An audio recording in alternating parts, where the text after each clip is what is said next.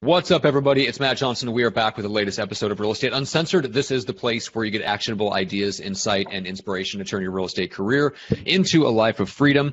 We've got a killer guest back with us today, Lee Barrison. I think he's on his third appearance. We're talking about how to be better, hustling to be better, and not just to do more. So this is going to be a really fun episode. We've got a lot to get to.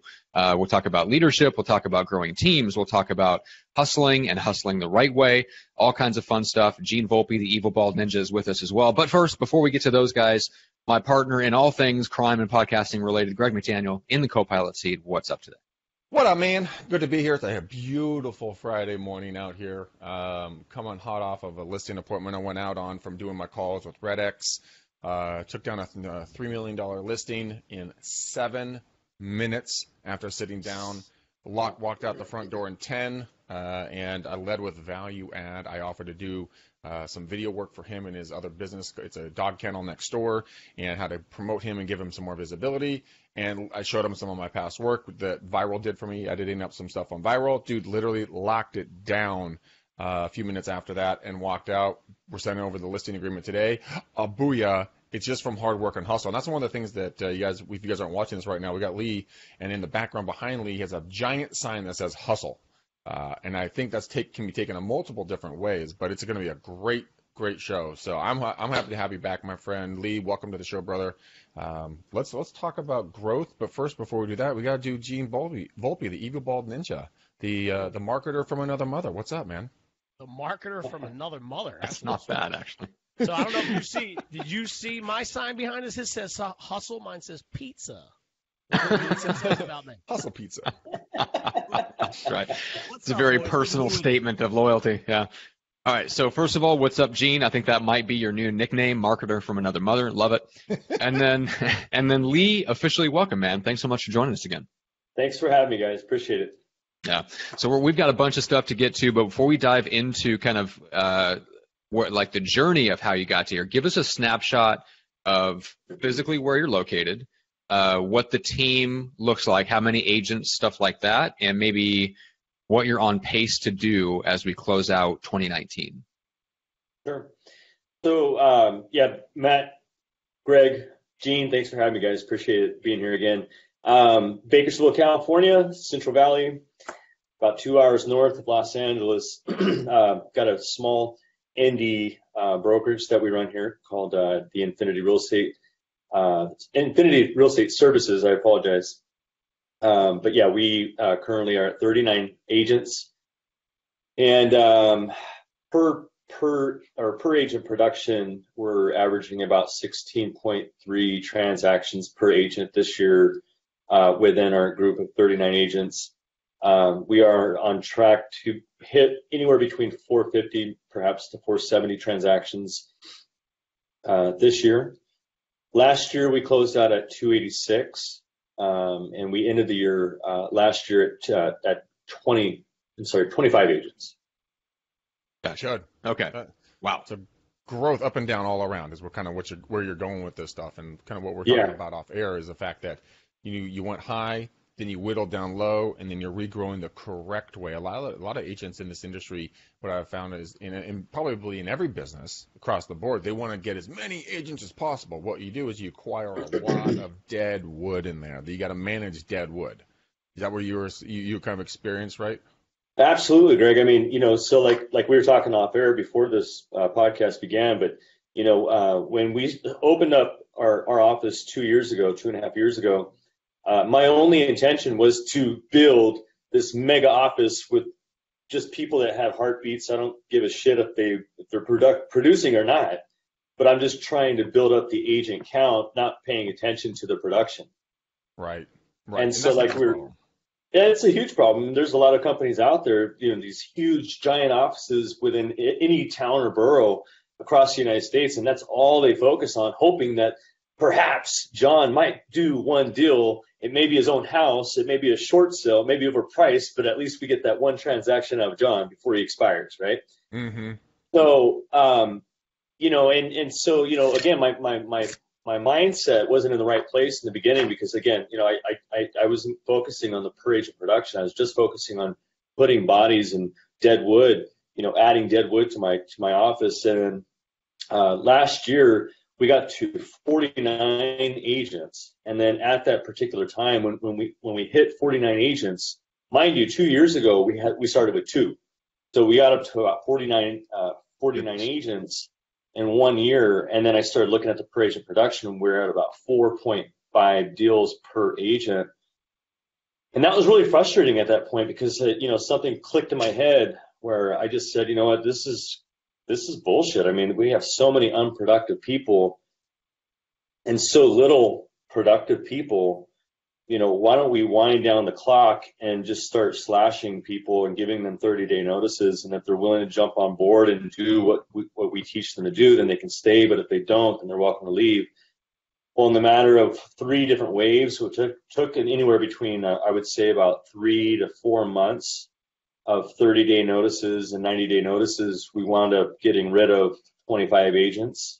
Wow. And that brought our per agent production back up to where it's now at 16.3. So, How did people take that when you started slashing them, and just cutting them? I'm like, hey man, you ain't cutting the mustard, homie. You got to go. I mean, were people butthurt about it? Were they frustrated?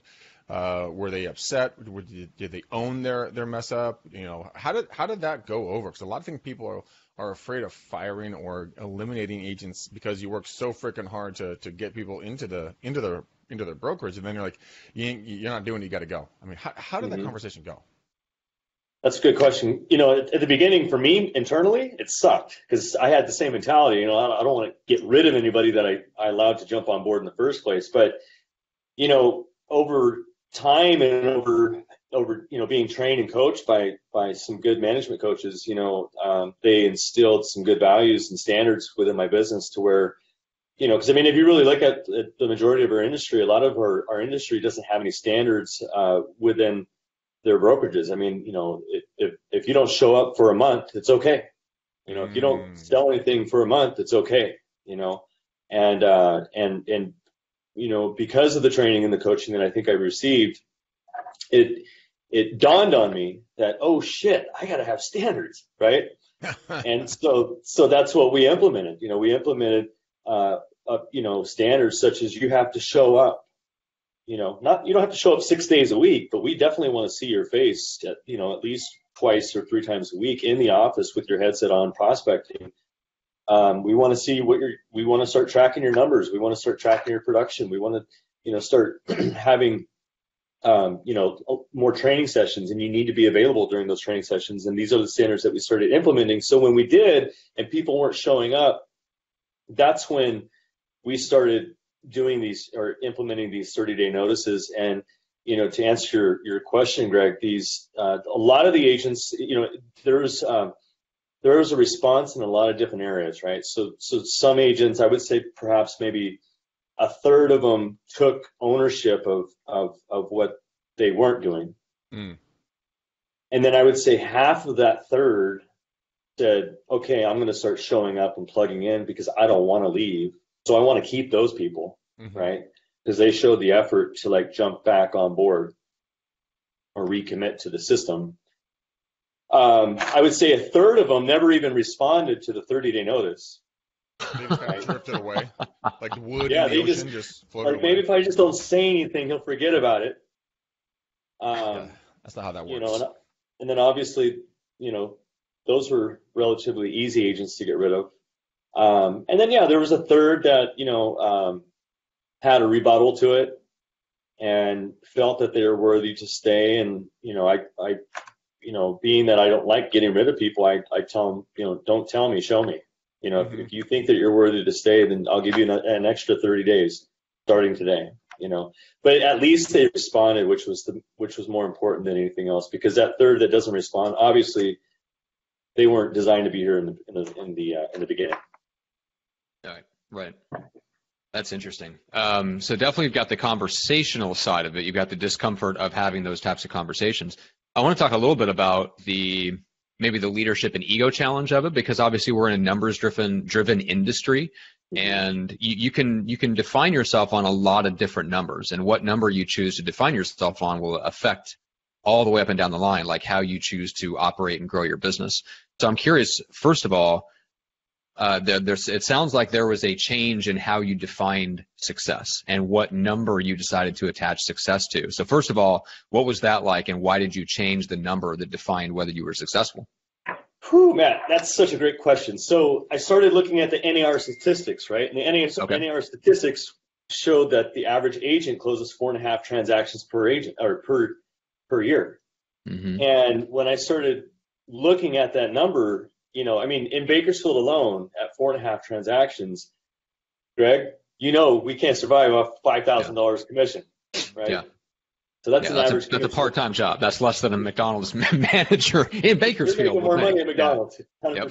So, so being that the average agent in the United States only closes 4.5 transactions per year, that number really stood out to me versus, I have 300 agents in my office, right, and we're all producing at, 4.5 transactions per agent. That number didn't impress me nearly as much as the number of here's another statistic is that Greg Harrelson, that very well, all of us know very well, his office, I believe last time I met with him at the management retreat in San Diego, he said he was averaging 28 units per agent in his office or something crazy like that. Wow. Yeah, I'm assuming that means like the core team within the overall brokerage, because he's got multiple offices and he's bringing on a couple of like new offices, and like I don't think any of those numbers factor in. But yeah, for like the team that internally reports directly to his, I think that he would consider quote unquote his team within his brokerage. Mm-hmm. Yeah, that wouldn't surprise me at all. That's only what is that? 2 to 3 deals between 2 and 3 deals per month. Like if you're in Greg Harrelson's world and you roll into an office where Greg Harrelson shows up every day and you do less than 2 or 3 deals a month, like something is wrong with you. You're not spending enough time with Greg Harrelson. Can you imagine showing up to an office every day with that guy and not selling 2 homes a month? You're not going to last long. That's for sure. But yeah, I mean, Okay. So it's that number that you're talking about. It's that number that I decided to attach my psyche to, because of the fact that, I'm much more proud of having a high per agent production number versus having the most agents in town in my building. Does that make sense? Yeah, and that's kind of the lesson that I wanted to draw out a little bit, because it's like this applies. I don't care what your measure of success is. Like we could be having a conversation about billionaires sitting in a room, and if one person defines their success by the number of Super Bowls that the team they own wins, and the other defines his success in terms of how many oil fields he dominates in Saudi Arabia, you know what I'm saying? Like it doesn't, like it works. Like you get 2 guys in a room together and they're going to figure out some sort of pecking order between the 2 of them and who's winning in what area. And you have to decide for yourself internally, what is the game that you're playing? And I love the fact that you basically decided like, hey, look, everybody in the indie brokerage game is kind of playing this game of either overall production, like just to get the biggest number possible, or they're flat out playing an agent number game. I'm not going to play that game. I'm just going to play a different game. And if you're listening to this and you're an agent and you're wondering, well, how does this apply to me? I'm not a broker. Here's how it applies. While your other people in the office are judging their success based on either how hard they feel like they're trying, or the market, or maybe they're successful, but they judge themselves by how high their production is, you can play another game. You can play your game based on how often you keep in touch with the key people in your database. You can judge it based on the number of deals that you do, the number of prospecting calls that you make. Like you choose the game that you're playing, and you choose what your ego attaches to and tells you whether you're doing a good job or not. Like you're the one that sets the rules of that game. 100%. Yeah. You just have to decide what that number looks like for you. I think that, you hit it right on the head that it's your ego is going to tell you what number is most important to you. Mm-hmm. But to me, I think it's a good bragging point too. It's something that I actually brag about and be proud of. I can talk to a broker that's, his ego's telling me, hey, look, I got 300 agents in my office. Good. What's your per agent production? Oh, it's like 4. Okay. Mm-hmm. Well, sounds like you got a lot of dead wood in your backyard. You know what I mean? Stacking agents up like cordwood. Yeah, I love it. Gene, let's go to you real quick. Like because I want to talk about this just real briefly, and then we'll get back into some other stuff about kind of shrinking to grow and hustling to be better. I'm curious, like from your perspective, talking about like the ego, what game are you playing? What do you feel like your ego kind of attaches itself to keep track of whether you're doing a good job in your business?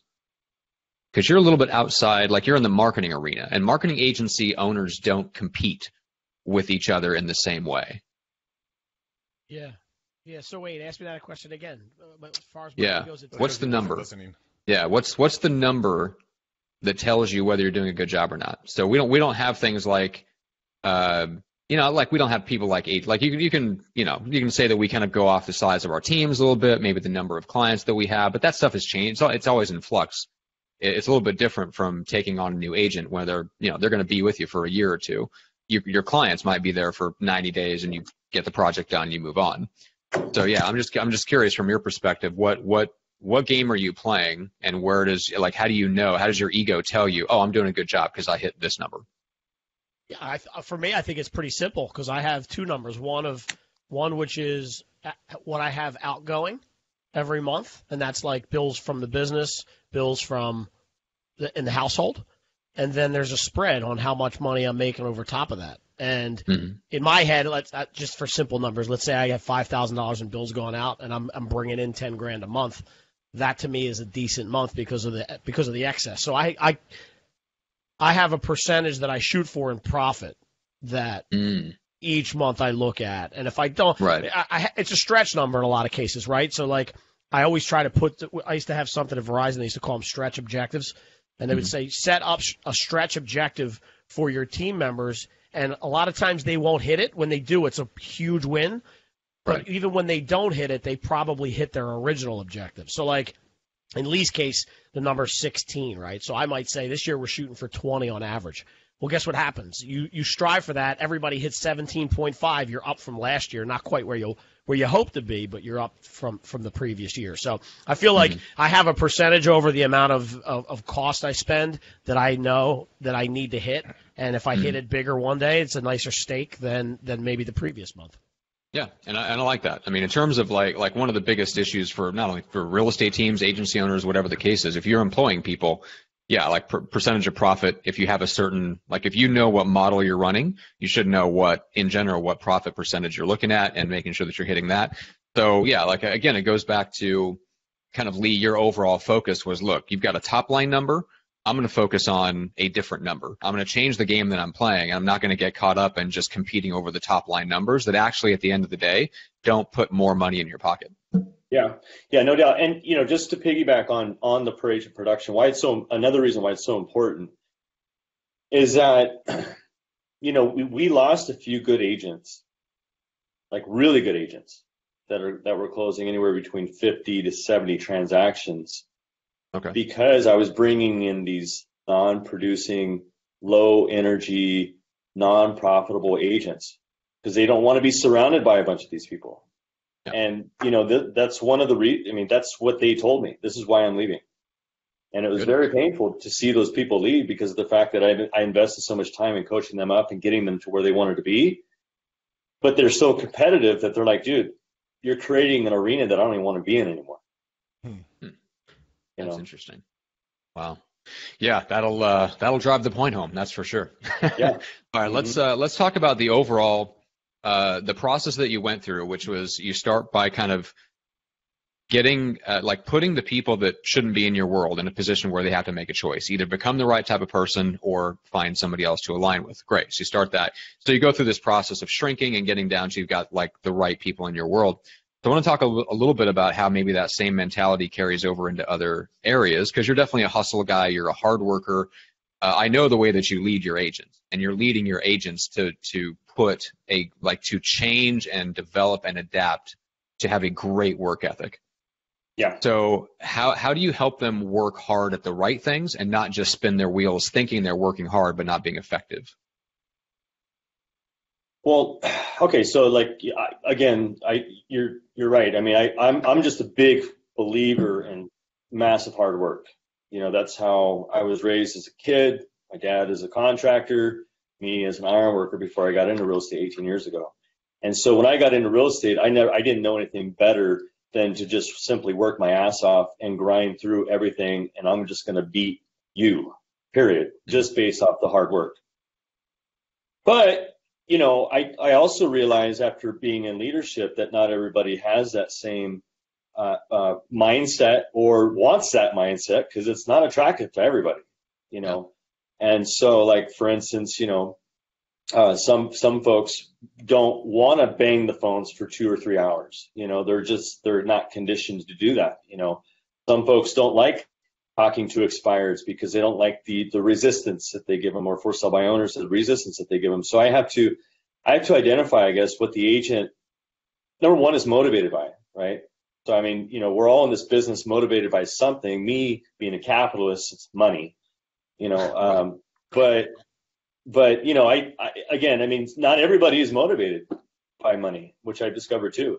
Some folks are motivated by helping people, being a philanthropist, stuff like that. That's cool, but those people their production's probably not going to be nearly as high as some of the people that I've worked with, where we can get, in 2 years or less, we get them up to 50, 70 transactions. We got one guy on the team right now that hasn't even entered his second year, and he's on track to hit 72. And he's been only in the business for about a year and a half. Yeah. But he grinds it, and he bangs the phones, and it's just identifying what their motivation is or what their motive is, and then if you don't like banging the phones, then let's do open houses, and get really good at them. If you don't like doing open, go ahead. I'm sorry, Gene. No, I wanted to jump in there because you're saying some stuff that's fascinating to me, and I hope these guys don't mind it. They hate when I'm quiet, but I was a hiring manager with a Fortune 15 company for a long time, and there was always these little things that we had in place. And I'm curious, from your perspective, now that you know that you had to self-fix the agents that didn't belong there, what kind of mechanisms do you have in place, number one, to make sure that they have the hustle you want, number two, they have the proper drive and why, and number three, that they're going to fit on that team? And so I asked that question because I'm sure people are listening that would want to do the same type of thing you're doing, and I'm looking for advice on how do you cut out all the crap that you had to go through right up front? Like, maybe this isn't going to work, as opposed to waiting 6 months until you figure out it's not working. Good question. Well, Gene, I mean, honestly, so like, for instance, the folks that you're referring to that we had to take a step back, and then they were willing to fix themselves, right? We implemented a 90-day production platform, I guess is the best way to put it, right? And so, for instance, I want everyone to be able to be comfortable on talking to people. I mean, in our business, if you're not talking to people, you're a secret agent, you have skinny kids. So, we have to we have to learn to talk to people. And so, in order, for the first 30 days on that production format is basically in the second week of the first 30 days, they have to make 2 hours of Mojo calls 5 days a week. They have to run through their entire COI that first 30 days. They have to talk to everybody in their COI one time. Then we also start creating systems to make them more efficient, to cut out the time, like you were mentioning, such as, we have a number tracking system. So, it's everything that you, like in sales, you got to have somewhere where you put all your numbers that start showing you your ratios, right? People that track their numbers, if you don't have somewhere to put those numbers after you track them, well, you're not doing yourself any justice, because you got to have somewhere to put them. So we start having them put their numbers into a number analyzer, and then that will start tracking their ratios, which really helps me coach them, because, men lie, women lie, but the numbers never, ever lie. And so if we could start pushing or, convincing the agent to put the numbers into the analyzer, then the ratios will start telling a real clear story over 60 to 90 days. Okay. The second 30 days, we get a little bit tougher. So we have them start doing 2 open houses per month, and start making 5 expired calls per day, 5 days a week, and 2 hours of Mojo per day, 5 days a week. And then lastly, the third 90 days, we are talking about for sell by owners, expireds, COI, and we kind of crush it all together. I guess, best way to put it, on the last 30 days. Let me ask you a question. Why are the number? And this is just from me because I'm a glutton for pain apparently, but I love to do the calls. I use RedX. I love RedX. I think what they're doing for me has been fantastic. I started doing for rent by owner calls, which are probably the easiest calls on God's green earth to make. Mm-hmm. Why only five? Why only 5 calls? And then why out circle prospecting? Why not double down on the for rent by owners, for sale by owners, expireds, pre foreclosures? Why not go after the low hanging fruit versus doing circle prospecting? It's really just a matter of conditioning them to talk to people over anything else. So I mean, again, I won't discriminate if they want to talk to 2 hours of rent by owners. Mm-hmm. That's fine. If you want to talk, but again, I want them talking to people they don't know for 2 hours a day, 5 days a week, and it doesn't matter really where they come from, but circle prospecting obviously is a quick and easy way to be really efficient on the phones and get conditioned to talking to a lot of people. Yeah, one of the things that I've been learning a lot about is the fact that, and this is a very old adage, we all know it, is that when you think you're done, you're only at 40% of what you possibly can do. I'm reading the book Living with a Seal right now, and that is a phenomenal book. Great one. Great book. You feel like such a fucking pussy about your workouts after you read that book. And you're like, man, I crushed it. And you read what these guys do in their workouts. You're like, I'm such a vagina. God. Jesus. That's not how I felt. A valuable lesson for us all to learn. You heard it here. Greg specifically is a vagina. I thought you were a donk, or what was it called, Matt? A donk? You were talking about a dongle. Oh, a dongle. Yeah, that's right. A mechanical attachment for a MacBook, a dongle. I'm a giant. Oh my dongle. God. Giant dongle and a vagina at the same time. That's where the babies come from, okay, Lee? When the dongle meets the vagina. Never mind. Anyway, we're totally digressing. All right. But for me, for prospecting, go back to Living with a Seal, and the whole thing about where I was going with that is that, a lot of people, we stop, and I'm included in that. We stop when we get a couple of no's, but in reality, let's be serious here. What is so bad about being told no? There are guys and gals that are putting their life on the line in our armed services, their police force, their first responders. They literally have people that are coming after them with machetes, trying to cut their heads off, kidnap them, kill them, hurt their loved ones, and you fucking pussy up when it comes to, I heard a no twice today, and you run and hide and cry. Are you fucking serious, dude? Well, go. Applicants for Walmart greeters are being, filled out daily. Go be one of them. Don't sit here and bitch at me because you got told no, you freaking wuss.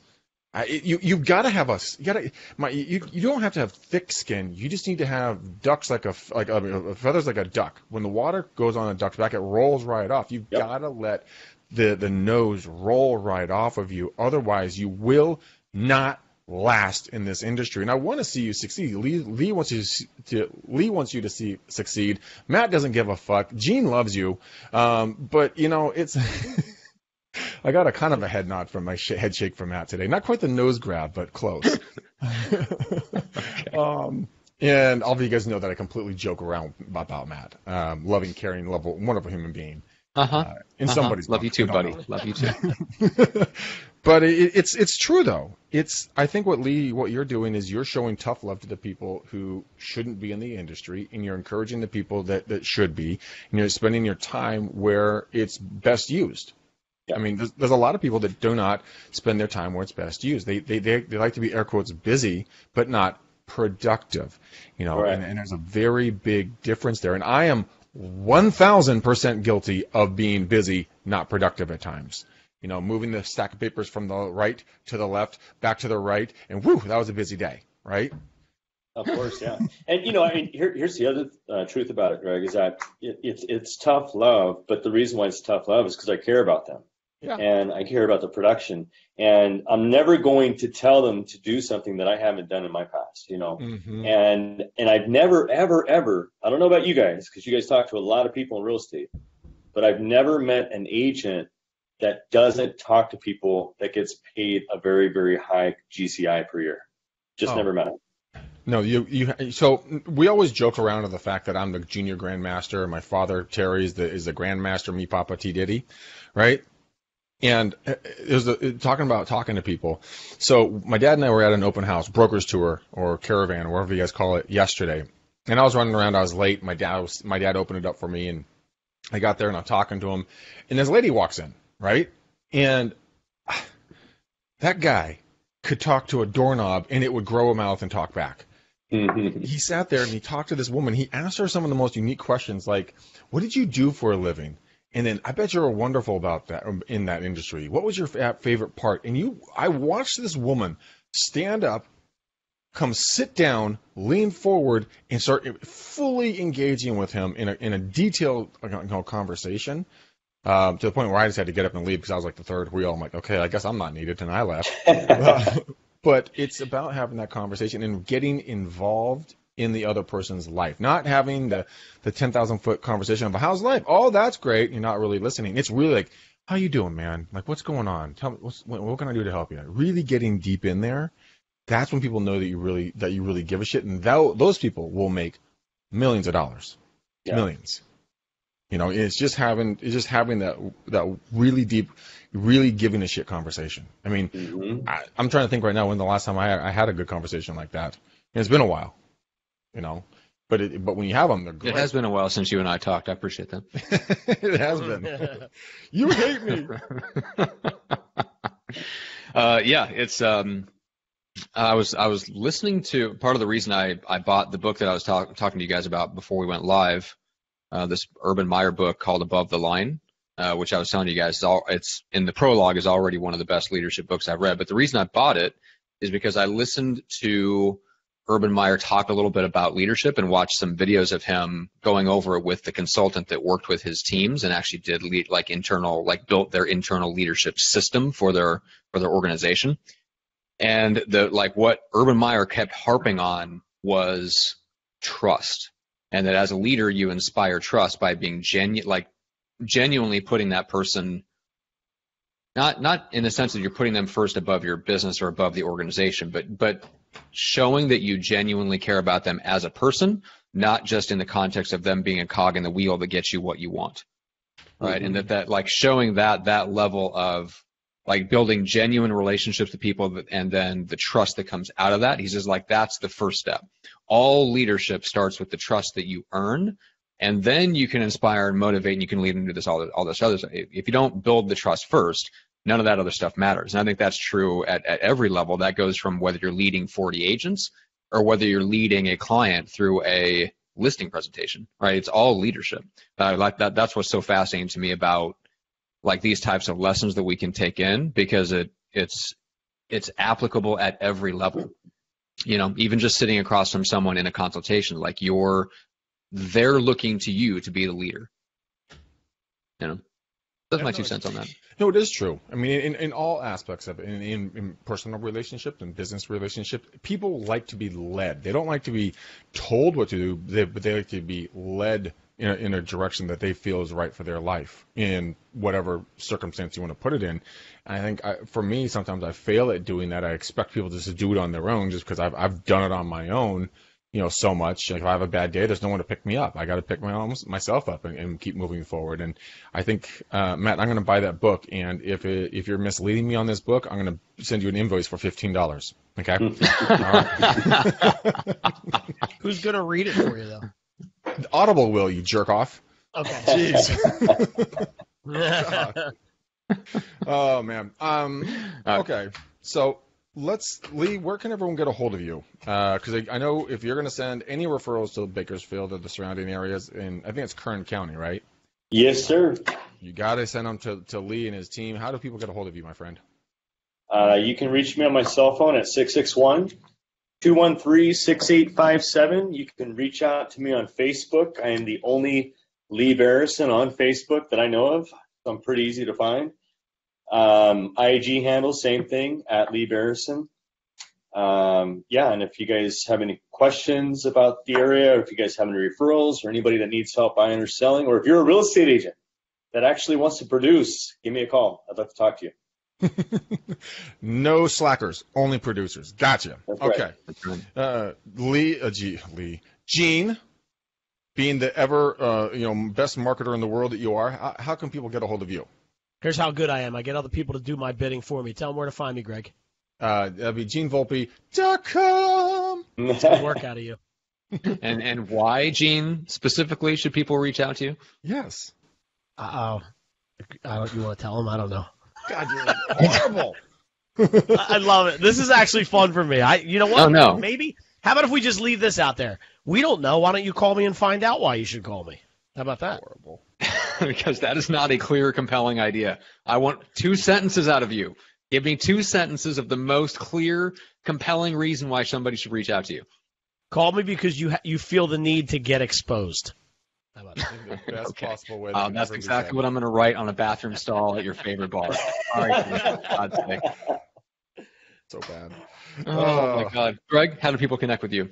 Guys, I'm going to offer out a special invitation, and you guys can go to bookmcdaniel.com if you want to talk about EXP, but if you guys want to do some an hour of free coaching or something like that, or whatever else, you want to bounce an idea off me with some prospecting thoughts, go ahead and text me, my cell, 925-915-1978, and we can have a conversation and go from there. Matt, rating and reviews of the podcast, and how do people get booked on podcasts?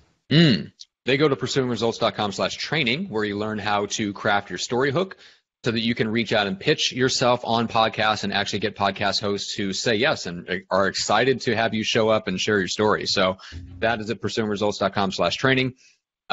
We can go to Apple Podcasts on your phone. It's probably the best way to leave us a review. You can also go to iTunes on your desktop or your laptop computer. Leave us a review, give us 5 stars preferably, and then especially if you enjoyed a particular guest like Lee today, make sure to give him a shout out in the review. Let him know that you appreciate him showing up and contributing. Like, Lee is not, getting paid to be here. He's giving his very valuable time as the leader of an organization to give back. Lee, you've also got your own podcast, so like you're super busy. You got a lot going on. So yeah, for those that leave us a rating or review, make sure to thank the guest in it. So, well, let's talk about that, Lee. What is your podcast? Good question. It's the Be Better podcast. Just like hustle, be better. Basically, it's not necessarily real estate driven, but it's local entrepreneurs here in town that I interview, and they tell their real story about how easy it is to make a lot of money in entrepreneurship. That was a joke. I was waiting for the shoe to drop. Yeah, exactly. Yeah, so it's just the real deal about because everybody wants to be an entrepreneur nowadays, but they don't realize all the pain and time and agony and sweat and tears that's involved in pursuing that position. So it is not easy. They make it look sexy and fun, but it is a hustle grind. You're not out eating like fine dining in your 3-piece suit. You're usually eating, PB&J, sitting at your desk, hustling and doing calls and emails while you shovel food into your face, if you remember to eat that day, until you get it made, and then you get bored because you achieved your goal. Then you start this whole fucking meat grinding process over again on a new venture, and it's a hard road, but it's a fucking fun road too. If you really like what you're going after, you don't chase the money, you chase the end result. Well, the money's the byproduct, I think, and just going back to like before we close, we were talking about serving others, and really engaging with somebody, caring about their situation. The deal is the byproduct, you know what I mean? Taking that listing is the byproduct of being engaged and actually genuinely wanting to help that person, you know what I mean? Yeah. The money's the byproduct, It is. And, it always will be. Mm-hmm. It always will be. All right, cool. Thanks, guys. Well, what? Don't go anywhere. Damn. I know we're not that boring. Matt, what color bow do we need to put on this today? Oh man, I'm gonna go with a lovely olive green. Olive green bow. A green That's bow right. For green money. All right. Tie it up around this episode. All right, guys, here's an olive green bow on this episode. Thanks for hanging out with us. Thanks for watching and sharing. Share it to all your peeps if you guys felt this was something that was value, and you better think it was a value. Lee, thank you. You're a legend, a myth among all of us men, so I appreciate your time. I love you. Matt likes you. Gene adores you. And until next time, peace out, ninjas. Love you guys.